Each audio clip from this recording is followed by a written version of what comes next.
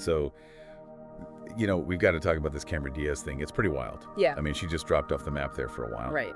And now she's back, like, in a big way. Huge way. Back in action. Yeah, back in action. It's it premieres January 17th, 2025 on Netflix. Yep.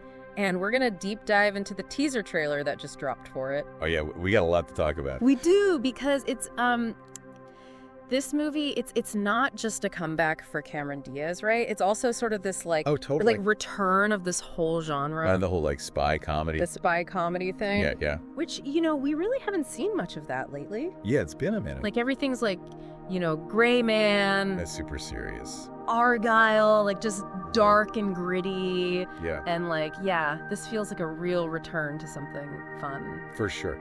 So, we know that Cameron Diaz and Jamie Foxx, they're playing this ex-CIA couple. Right. They were partners. They were partners, but also married. Married. Yeah, and then something happens and their cover gets blown and they get dragged back in. Right back into the action. It's all there in the title. It is all right there in the title. So right away in the trailer, we see Jamie Foxx with a flamethrower. Right. What more do you need?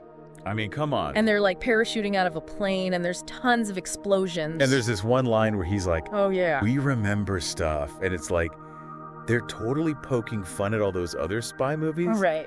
Where the whole plot hinges on the main character getting amnesia. Oh, the Jason Bourne thing. Yeah, exactly. So it's they're in on the joke. Yeah, they're totally winking at the audience. Which I love. Yeah, it's going to be great. Okay, but back to Cameron Diaz for a sec.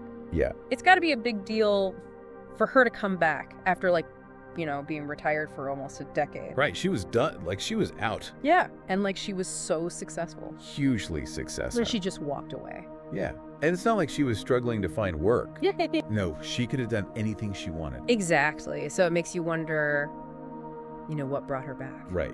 What is it about this particular project that, made her want to come back to acting?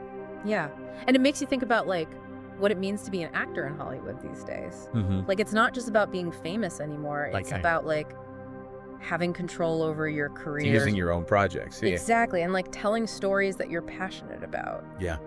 And we've seen this kind of comeback thing happen before. Oh, sorry. Look at Brendan Fraser. Oh my gosh, yes. Winning an Oscar for The Whale. After years of being away from the spotlight. Yeah, it's pretty inspiring. It really is. It gives you hope. Speaking of inspiring. Yeah. We got to talk about Jamie Foxx. Yeah. So, during filming, he had that really scary medical emergency. It was serious. Yeah, nobody really knew what was going on for a while. It was all very hush-hush. Yeah. And, of course, everyone was worried. Totally. But thankfully, he recovered. Yeah. And he was able to go back and finish the movie. I know, that's amazing. Really incredible. But it does make you think about, yeah, the pressure that people in Hollywood face. To, always be on. To be perfect, yeah. And never show weakness. And for Jamie Foxx to be so open about his health struggles. Yeah. It's pretty powerful. It's huge. And he's going to be talking more about it in his new stand-up special. Yeah, that's right. Jamie Foxx. What had happened was... Can't wait for that. Me neither. Oh. And can we just talk about the rest of the cast for a minute? Oh, yeah. The supporting cast is stacked. Kyle Chandler. Coach Taylor. I know, right? Right. From Friday Night Lights. And Glenn Close. She's a legend. Seriously. And Andrew Scott. Oh, the hot priest. I know. Love him. So it's they really went all out with this cast. They did not mess around. And I can't wait to see what they do with it. Me neither. But, Back in Action isn't the only thing that Cameron Diaz has coming up. Oh, that's right. She's also going to be in that movie Outcome. With Jonah Hill. Uh-huh. And then she's doing the voice for Shrek 5. Yeah. I'm so excited for that. Me too. So it's she's not just dipping her toe back in. No, she's diving in head first. Right, and into all these different genres. Yeah, it's cool to see her branching out. Yeah, it's she's really taking control of her career and doing what she wants. Exactly, which is awesome. So there's this line in the Back in Action trailer where Cameron Diaz's character, Emily, says, "For the first time in a really long time, I felt alive again." Yeah. And I don't know, it just kind of stuck with me. It's a good line. It is, and it made me think about what makes you feel alive. Yeah. You know? What are those things that make you feel passionate and excited about life? Exactly. And are you doing those things? That's the question, right? It is. What are we waiting for? I know. So, Back in Action premieres on Netflix on January 17th, 2025. Don't miss it. Make sure you check out the trailer.